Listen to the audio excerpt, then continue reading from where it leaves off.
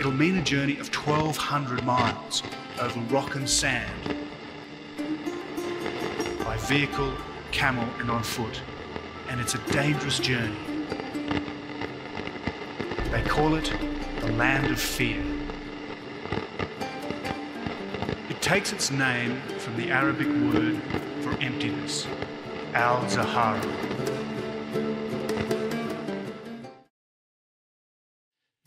The vast area that was submerged during the end of the Ice Age has never been studied by archaeology at all.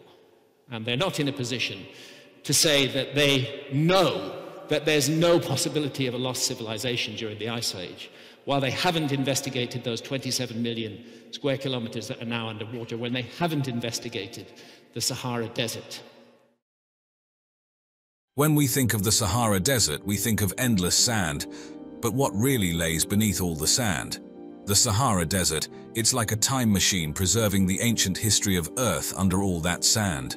The Nubian civilization, flourishing in what's now Sudan and southern Egypt, is an incredible chapter of history that's often not as highlighted as it should be. This civilization, which stretched from around 2000 BCE all the way to 350 CE, shows us just how advanced and rich in culture, architecture and politics an ancient society could be. Imagine a civilization that lasted over 2 millennia, peaking during various periods like the Kingdom of Kerma, the Napatan period, and the Meroitic period. Nubia was strategically located along the Nile River, stretching from the first cataract in southern Egypt to the sixth cataract in central Sudan. This prime location along the Nile was not just for show. It played a huge role in establishing Nubia as a powerhouse of trade and economic activity. They were known for their abundant gold mines, which pretty much made them the go-to spot for luxury items like ivory, incense and ebony. These goods were highly sought after in both sub-Saharan Africa and the Mediterranean world, making Nubia a crucial hub in ancient trade networks. In fact, that was one of the main arguments that the archaeological police used to try to dismiss John West and Robert Schoch. They said, show us another culture that's 12,000 years old anywhere in the world, and we might listen to you. But we know that there is no culture capable of creating anything like the Sphinx until 4,500 years ago.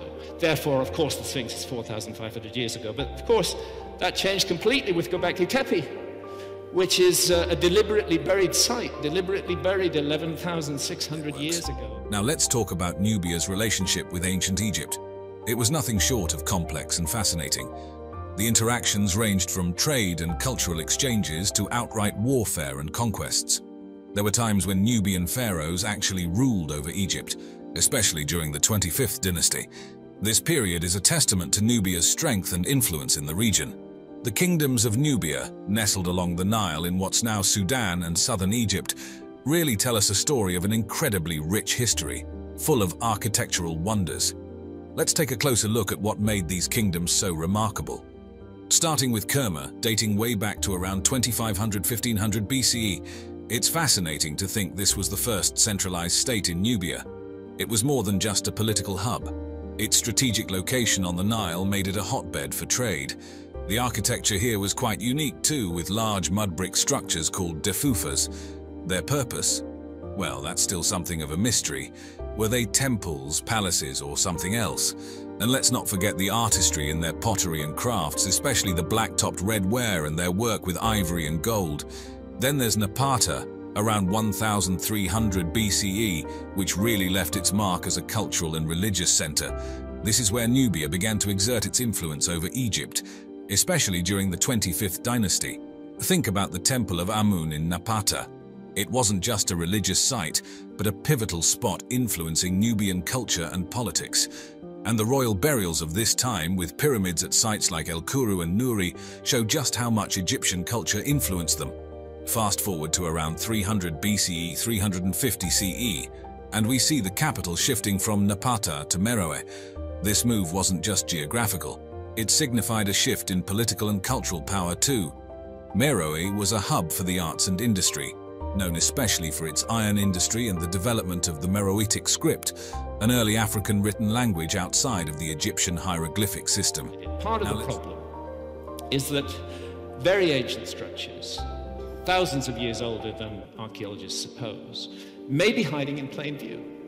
surrounded by other younger structures. And the best example of that really is the Great Sphinx of Giza, and these two temples in front of it. This temple is a New Kingdom temple, much later even than the accepted date of the Sphinx, which is about 4,500 years ago. But the Sphinx and these two temples are deeply anomalous. Now let's talk about the architectural marvels of Nubia, the pyramids. Yes, Nubia had over 200 pyramids, mostly concentrated at places like El Kuru, Nuri, and Meroe.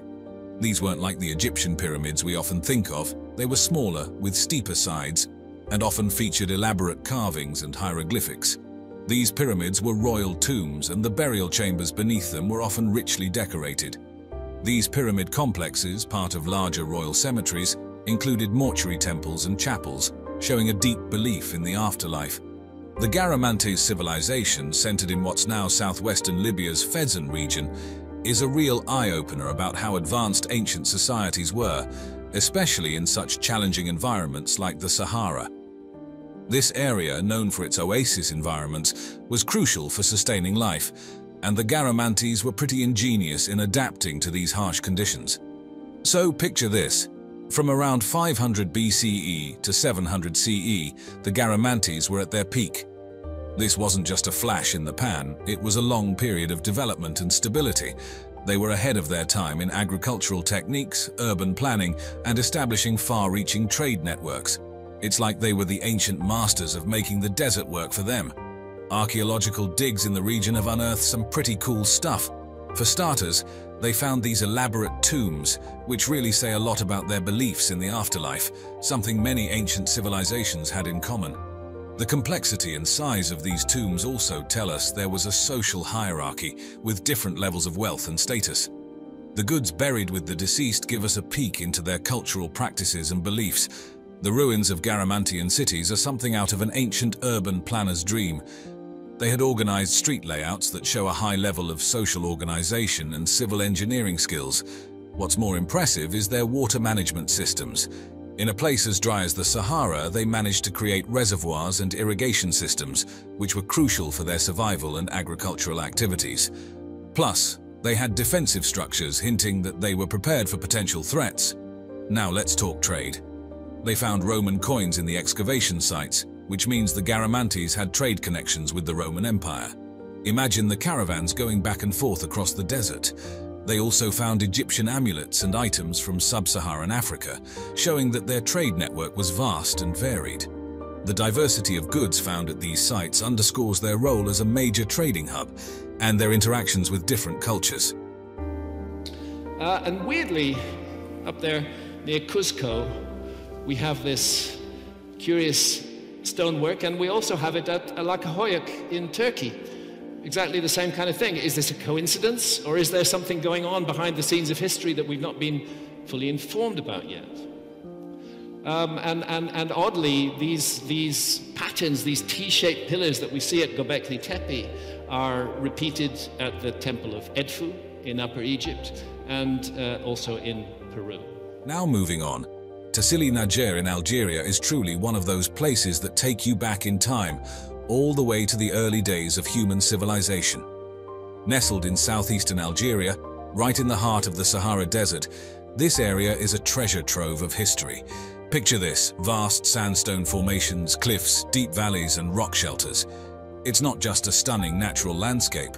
These features have been key in preserving some incredible prehistoric rock art. Now let's talk about this rock art. It's not just a few drawings here and there. We're talking about artwork that dates back to the Neolithic period, some as old as 12,000 years. Discovered by a French military expedition in the 1930s, these paintings give us a fascinating glimpse into the lives of the people who lived back then. You've got human figures, wild and domestic animals, and scenes that show everything from hunting and gathering to dancing and rituals. What's really interesting is how the art changes over time, starting with wild animals and hunting scenes and gradually moving to domesticated cattle and herding. It's like a visual story of how these ancient folks transitioned from hunting-gathering to pastoralism.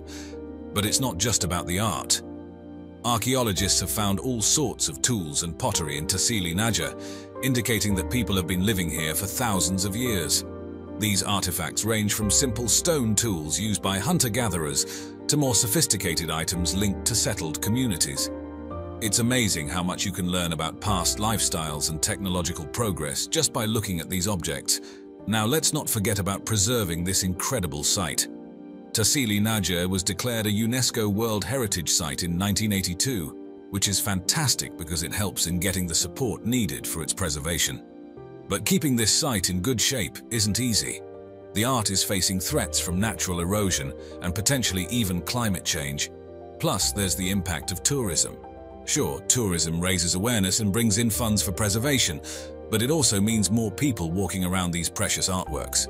When you think of the Sahara Desert today, it's all about vast stretches of sand and scorching heat, right? But believe it or not, this wasn't always the case. There's a whole hidden history beneath those dunes, and it's been uncovered through the study of fossils and isotope analysis. So let's dive into this hidden past. The Sahara has turned up fossils of all sorts of aquatic life. We're talking fish, mollusks, and even plants. And these aren't just any old fossils. They're often in great condition, which is pretty wild considering they've been under the desert for ages. These fossils got preserved because they were quickly buried under sediments in ancient lakes and rivers, which kept them safe from decay. And the dating of these fossils? It goes back millions of years, painting a long history of environmental change in the Sahara. Now, these fossils tell us a lot about what the Sahara used to be like. Fish fossils suggest there were rivers and lakes around, while marine shells hint at the possibility of larger water bodies, maybe even shallow seas. Plus, the variety of species points to a time when the Sahara was home to rich and diverse ecosystems. But here's where it gets even more interesting. These fossils aren't just found in one spot, they're all over the Sahara, which means these water bodies were widespread. Satellite imagery and geological surveys have even mapped out ancient river systems that line up with where these fossils were found. And there's a lot of variation in the types and amounts of fossils in different areas, showing just how diverse the climate and environment were across the Sahara. Then there's isotope analysis, which is like a detective tool for figuring out past climates. By looking at the ratios of certain isotopes in sediment layers, scientists can work out past temperatures and rainfall. Higher ratios of oxygen-18, for example, usually mean more evaporation, pointing to warmer, drier periods. Carbon isotopes can tell us about the types of plants that were around, giving clues about how much rain there was. This isotope analysis has been super useful in understanding how the Sahara's climate has changed over time. It's shown variations in rainfall, helping to piece together the story of how the Sahara went from lush and green to the desert we know today. And it's not just about the Sahara. This data fits into the bigger picture of global climate events like ice ages. So, in a nutshell, the Sahara's past is a lot different than its present. Once a place with rivers, lakes, and a variety of life, it's now the iconic desert. But thanks to fossils and isotope analysis, we can glimpse its green past and understand the changes that led to its current state. It's a fascinating reminder of how much our planet can change over time. To people who aren't aware, there's a location in the Western Sahara Desert of Mauritania called the Richat structure. It's also commonly referred to as the Eye of the Sahara. And what's so spectacular about this is that it just so happens to match more than a dozen striking similarities to what Plato had described as the lost ancient capital city of Atlantis. Have you ever heard of the Eye of the Sahara? Officially known as the Richat structure, this geological wonder is something straight out of a sci-fi movie. Because archaeologists roll their eyes every time you say the word Atlantis. But that is precisely the date that Plato gives for the destruction of Atlantis. Picture this. A giant, almost circular dome sprawling 40 kilometers across the Sahara. So massive it's visible from space, but it's not just its size that's mind-blowing. The Richat structure's beauty lies in its complexity, especially its mesmerizing concentric rings. These rings aren't your regular circles.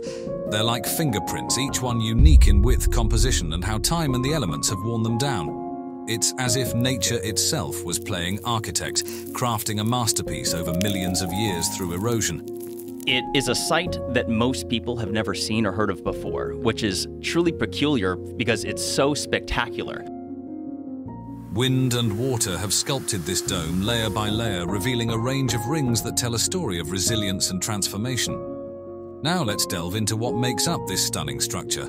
And what I'm focusing on is the lost capital city, which was said to be made up of concentric circles, 3 of water, 2 of land, which matches the Richat structure. The outermost rings boast Proterozoic quartzite, a rock so tough and ancient it's been around for over 600 million years. Imagine that. Quartzite starts off as sandstone and undergoes a metamorphosis with heat and pressure, emerging as this incredibly hard rock. Move inward, and the materials shift to softer, sedimentary rocks like limestone, which forms in marine environments, and sandstone, composed of tiny mineral grains. At the heart of the Richat structure, there's a fascinating mix called siliceous breccia, essentially a jumble of angular rock fragments bonded together, often found in volcanic areas or places with a lot of geological action. The Richat structure is not just a feast for the eyes, it's a geologist's dream. The variety of rock types and the formation's history offer a rare glimpse into the Earth's geological processes. When you dive into the origins of the Richat structure, also known as the Eye of the Sahara, you're essentially unpacking a geological mystery that's been in the making for millions of years. At the heart of this mystery is the uplifted dome theory, which geologists lean towards when explaining how this stunning feature came to be. Imagine the Earth's crust getting a gentle nudge from below, creating a bulge on the surface. Over eons, wind and water went to work on this dome, chiseling away at it. But here's the catch, not all rocks are made the same. Some are tougher, others are softer, so they didn't all erode at the same pace. This selective erosion crafted the Richat structure's iconic concentric rings, each layer telling a story of resilience and time. But wait, there's a twist in the tale thanks to Jimmy Corsetti. The question becomes, is it big enough to be a city with possibly millions of people? Because the way it was described is that it was a city that was said to be busy all day, all night, rich in trade, with languages spoken from all over. He floats a rather intriguing idea that maybe, just maybe, ancient humans had a hand in sculpting the Richat structure. While this leans more towards speculation, it's a fascinating thought that adds a pinch of mystery to an already captivating story. Now let's talk about the Sahara Desert, the Richat structure's vast, arid home. This desert environment, with its relentless wind erosion, has been a key player in shaping the structure. But remember, the Sahara wasn't always a desert. And what people don't realize is that Sahara Africa, up until about 4,500 to 5,000 years ago, was totally green. It has seen its fair share of climatic roller coasters over millions of years, each phase leaving its mark on the rate and style of erosion at the site. The rocks at the Richat structure are ancient historians, some dating back over 600 million years, offering a glimpse into the Earth's early days, continental drifts, and the dawn of life. The creation of the Richat structure wasn't an overnight affair. It was a marathon of geological activity, from the shifting of tectonic plates to the whims of climate change, all contributing to the structure's unique appearance. Erosion played the role of the sculptor, methodically revealing the different layers of rock beneath. One of the most striking aspects of the Richat structure is its near-perfect circular pattern, a feature so distinctive that astronauts use it as a space landmark. Even if you went to Mauritania, so you could see this from space, astronauts use it as a locator, and they weren't really familiar or aware of it until the Gemini missions in the early 1960s. It's a mesmerizing pattern that stands out in the vastness of the Sahara.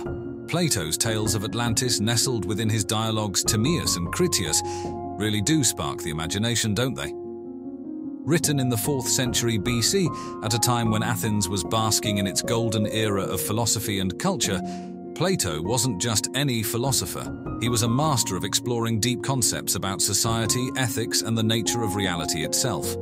Through these dialogues, it's like he's engaging in a spirited chat, using his characters to weave through various ideas and viewpoints. Then there's Atlantis, this mythical island city that Plato claimed existed beyond the Pillars of Hercules, which we commonly associate with the Strait of Gibraltar today. He didn't hold back on the details, portraying Atlantis as a gargantuan landmass, outstripping the size of Libya and Asia put together. The description of its layout is nothing short of fascinating, featuring a series of concentric rings of land and sea that would have required an extraordinary feat of engineering to construct, with its elaborate canals and bridges. At the core of Atlantis was its fertile central plain, a farmer's dream, encircled by towering mountains that offered both a wealth of resources and a natural fortress. But the allure of Atlantis extended beyond its geography. Plato painted a picture of a city flush with resources and technological prowess, boasting an abundance of metals like the enigmatic orichalcum, alongside gold and silver. The infrastructure was ahead of its time, complete with sophisticated water systems, majestic temples, grand palaces, and bustling docks. Yet Atlantis was more than its physical attributes. Plato envisioned a society with a rich tapestry of laws, traditions, and governance, underpinned by a formidable military might. However, as the narrative unfolds, Atlantis transitions from a utopian exemplar to a cautionary tale of corruption and decline, ultimately leading to its downfall. This story, layered with intricate details and moral undertones, continues to captivate and fuel the imagination, a testament to Plato's enduring legacy. While there's a resemblance to Plato's Atlantis, the geographical settings throw us for a loop. The Riche structure sits in the heart of the Sahara, far from the Atlantic Ocean, where Atlantis was said to be. But another little detail that most people aren't aware of, because they think of Atlantis like, oh, it must be at the bottom of the ocean. Well, that's not exactly how Plato worded it. Like, a lot of people see the Sahara Desert, and they don't realize that this place was unbelievably different than it is today. This discrepancy hasn't stopped theorists from suggesting that perhaps the Sahara's landscape was vastly different in the past, possibly even near water, or more hospitable than today's arid expanse. The Eye of the Sahara isn't just a geological wonder, it's a treasure trove of archaeological finds that shed light on ancient human life. Stone tools scattered around the area, including arrowheads, scrapers, and axes, tell tales of hunting and crafting. Pottery fragments whisper secrets of domestic life, indicating a significant leap in cultural and technological evolution. But it's the remnants of potential permanent settlements that really pique our curiosity, suggesting that this wasn't merely a waypoint for nomads, but a home for a settled community. The rock art adorning cliff faces and cave interiors near the Riche structure is nothing short of mesmerizing. These paintings and engravings, featuring animals like antelopes and elephants, transport us to a time when the Sahara thrived with life. Human figures and abstract designs depicted in these artworks offer glimpses into the social, cultural, and possibly spiritual lives of these ancient peoples. The rock art adorning cliff faces and cave interiors near the Rishat structure is nothing short of mesmerizing. These archaeological discoveries are not just remnants of a bygone era, they're pieces of a puzzle that help us piece together the story of human existence and evolution in the Sahara. They speak of adaptation and resilience in the face of climatic shifts that transformed a once lush region into the vast desert we see today. The prospect of permanent settlements, while still under investigation, opens new chapters in the story of African prehistory, enriching our understanding of early human societies on this diverse continent. It's a testament to the power of the past, and how even the smallest clues can illuminate the vast tapestry of human history.